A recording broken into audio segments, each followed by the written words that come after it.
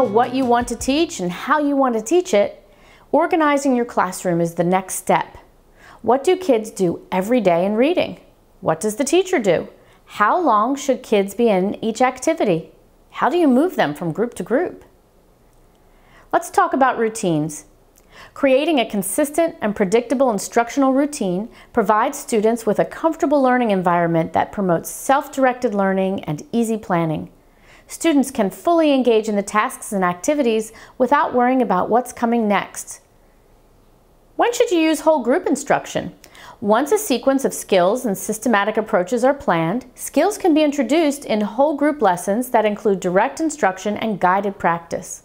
For example, a teacher may introduce the skill of identifying beginning sounds. Once the teacher models how to identify the beginning sound of a given word, the students can participate in identifying the beginning sounds of the next set of words. The teacher uses this time as a form of formative assessment. Whole group lessons can begin with a routine song, chant, or even a dance to engage all the learning styles and transition into the phonics lesson. Each lesson can begin with a review of previously taught skills and the introduction of new skills. Whole group lessons should take about 15 to 20 minutes, depending on the grade level, and should include multi-sensory approaches to reach all learners. The skills taught should be taught in a systematic way to continuously build upon what was previously taught. Practice should include the specific skill being taught in addition to skills taught previously. Small group instruction. Small group instructional time and peer activities can follow the whole group instruction. Students can be grouped into fluid groups according to academic need and skill deficit or need. These groupings should be evaluated daily and reorganized according to each student's learning needs. Objectives for small group instruction should be targeted on student needs identified in formative assessments, observations, or progress monitoring.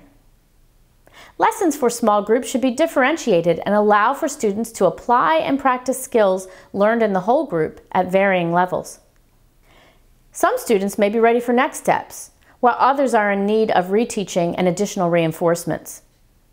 Small group lessons should also include direct instruction, guided practice, and multisensory approaches.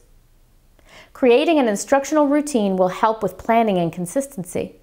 Skills should be reviewed and retaught and then taught within the context to provide deeper meaning and understanding.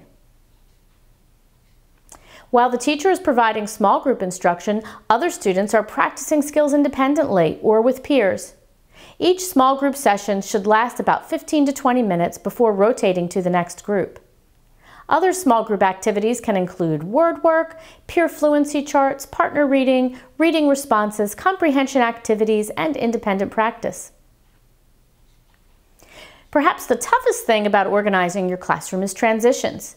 Transitions can truly make or break any learning environment. The room should be organized in such a way that students can move quickly and independently to the next activities. A station chart can be posted and prepared prior to the lesson so that when the whole group lesson is over, students can just easily look at the chart and know where to go.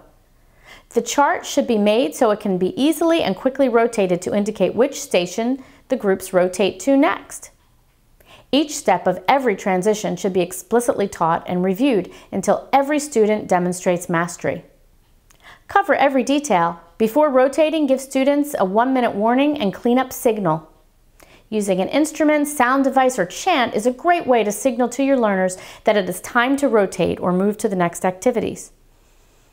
Materials for each station should be prepared and stored in a specific labeled location so students can assist with setup and cleanup. Make a checklist of the materials needed for each week for easy planning. With just a little planning, preparation, and consistency, transitions will be smooth and require little time away from instruction and learning. Let's do a quick review of the instructional organization. Whole group lessons. Begin with a predictable routine. Direct instruction, guided practice, review skills and introduce new skills. Multisensory approaches included. Skills taught explicitly, then within a context to provide meaning and purpose. Small group instruction. Follow instructional routine. Differentiate. Reinforce skills taught in the whole group. Offer next steps for above-level students. Skills are taught explicitly and then within a context. To ensure your science-based reading strategies are working, you need good tools for assessment. Lexplore is developing a rapid digital reading assessment using artificial intelligence and eye tracking. During 2020, we will offer a new pre-K to 8 tool to meet all of your reading assessment needs. Please watch our 1-minute demo at the end of this mini course to learn more.